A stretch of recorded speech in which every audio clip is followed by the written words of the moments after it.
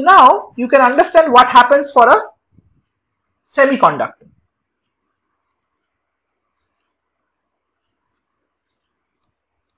So for a semiconductor, the valence band and the conduction band are much closer to each other. Okay, so we can put the energy levels like this. This is your highest allowed energy level for a valence band. This is the lowest allowed energy level for a conduction band. You start with 1.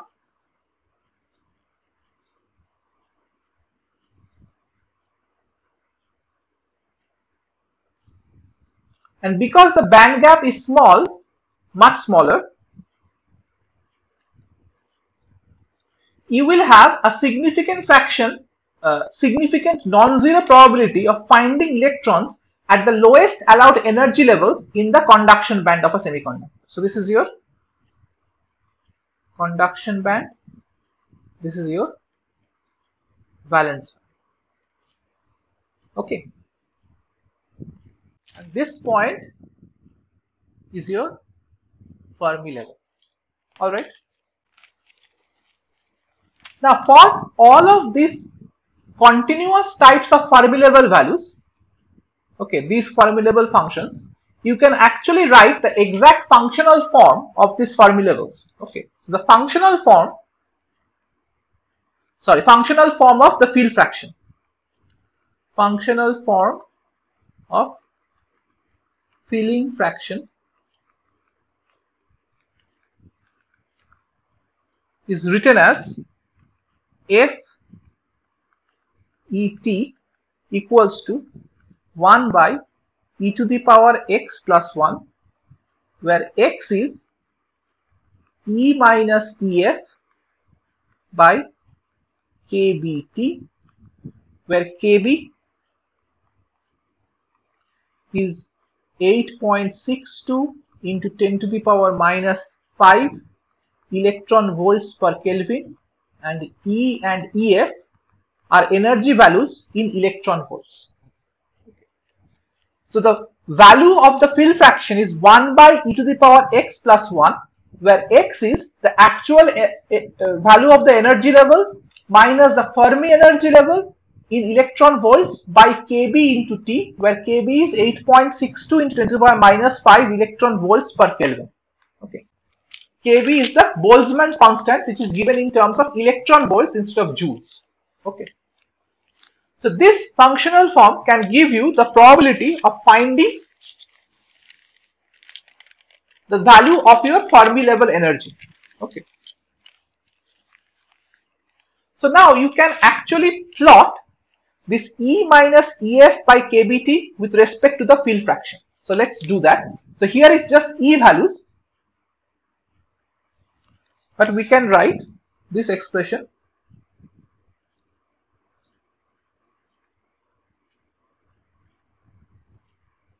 E minus Ef by kBt. Okay. Now before that, suppose temperature is 0, so 0 kelvins, then x is tending to infinity, so this Fermi level becomes a step function. Okay, why does this become a step function? So this becomes 0, so this becomes e to the power tending to infinity. If e is less than ef, then this becomes a negative infinity, and if e is greater than ef, then this becomes a positive infinity. All right, so e to the power negative infinity means the field, this function becomes 0, so the field fraction is 1. So for any e less than ef, the field fraction becomes 1 at temperature equal to 0 kelvins. For e greater than ef, this x tends to positive infinity, so this becomes 0. So that means 1 by infinity is 0. So this becomes field fraction is 0 at E greater than E. So you can see you are getting back the functional form that we were discussing so far. So let's just look at the values. So first we will put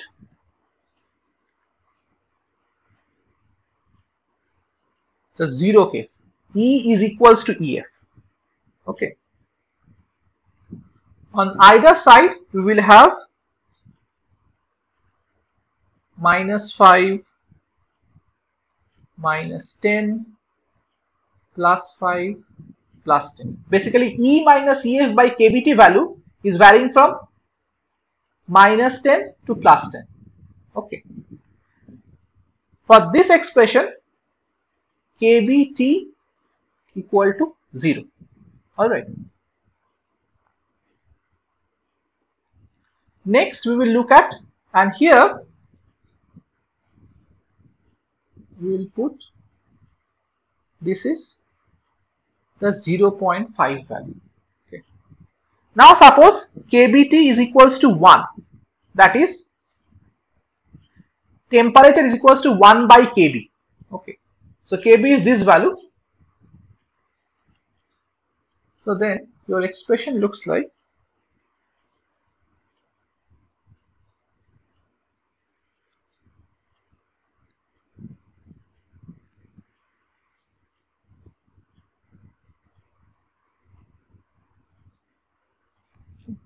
so this is kBT equals to 1. Alright. Now if you look at another case where kBT equal to 2, so temperature is increasing further.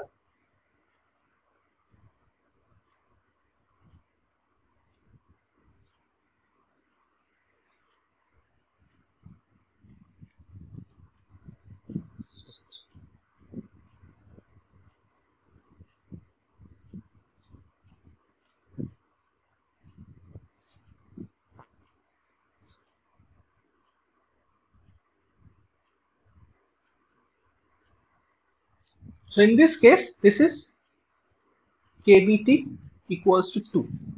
Okay. So as you can see, basically what is happening, initially you have a step function, then you have a function like this, steep slopes, then you have a slightly gentler slope like this. So these are the three cases, kBT equal to 0, kBT equals to 1, kBT equals to 2. Okay. So what you are getting is, as the temperature is rising, so your kBT values are increasing, the slope here is becoming less steep, so your field fractions are falling faster at the lower energy levels and are increasing faster at the higher energy levels above EF.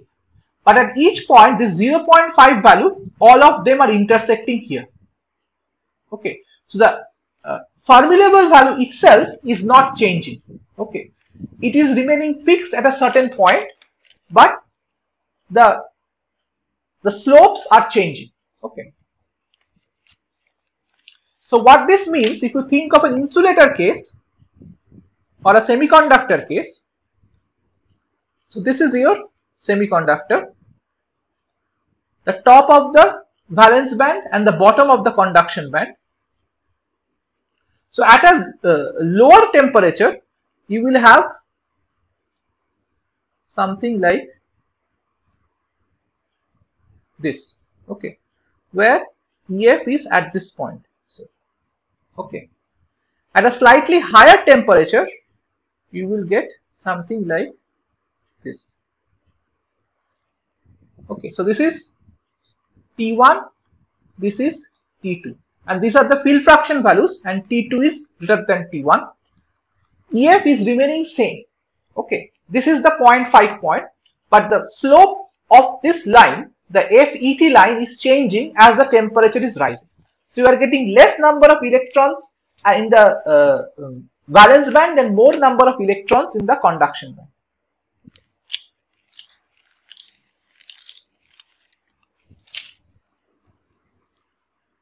For pure semiconductors and insulators, the EF level remains the same at all temperatures and is given by EF equals to E valence plus E gap by 2. Okay.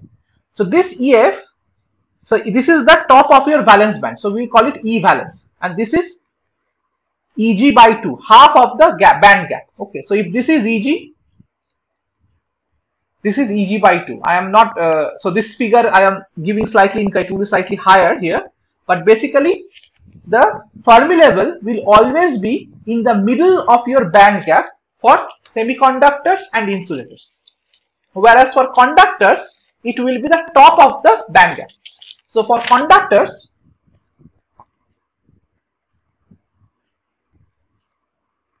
E gap equal to 0, and hence EF is equals to EV, the top of your valence energy band. Okay, so that's the formula for the three cases. Okay, and this we are talking about pure materials, that is materials which are not being doped with other types of materials. Okay. So let us look at one worked out example today to show how the probability of finding an electron in the conduction band is changing for a semiconductor with different temperatures. So, example.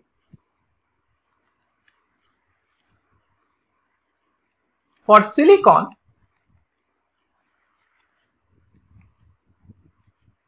the band gap is 1.11 electron volts. Okay. Find what percentage of the conduction band is filled for silicon at A 300 kelvins and B 1000 kelvins. Okay. So this is the formula. Now, since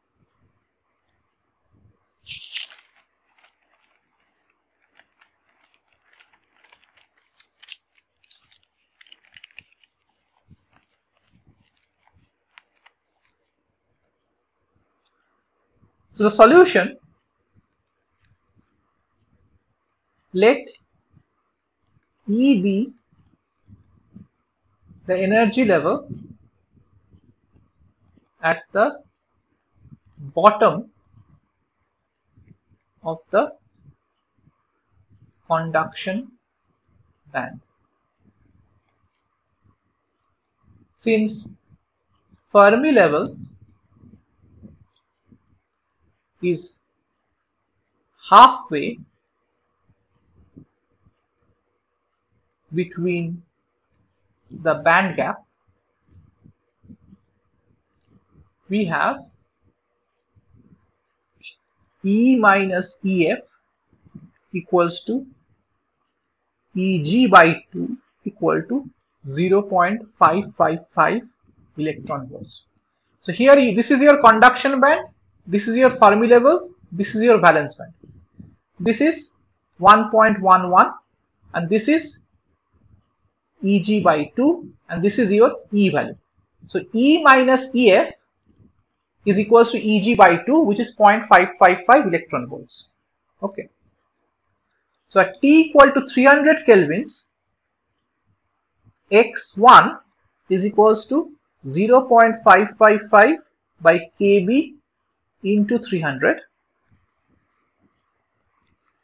equals to 21.46, and at T equal to 1000 kelvins, X2 is 0.555 by KB into 1000 equal to 6.438. So now you can put this in the FET value and you get 1 by e to the power x plus 1 this implies that F E at 300, you can just put these values here and you will get equal to 4.787 into 10 to the power minus 10. Okay, and F E at 1000 becomes 0.0016. Okay, so you can see that percentage of electrons in conduction band equal to 4.787 into 10 to the power minus 8% at 300 kelvins and equal to 0.16%. This is 0.0016, so we are taking 2 units back at 1000 kelvins. So you can see how much difference the temperature makes in the amount of electrons that you are likely to find in the conduction band for silicons. So this shows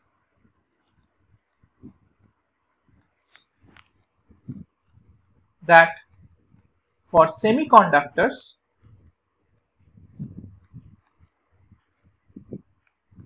the conductivity rises exponentially with temperature. Okay, so I will stop this section today here. In the next class we will discuss what happens for doped semiconductor systems. Okay, so thank you for listening and see you in the next class.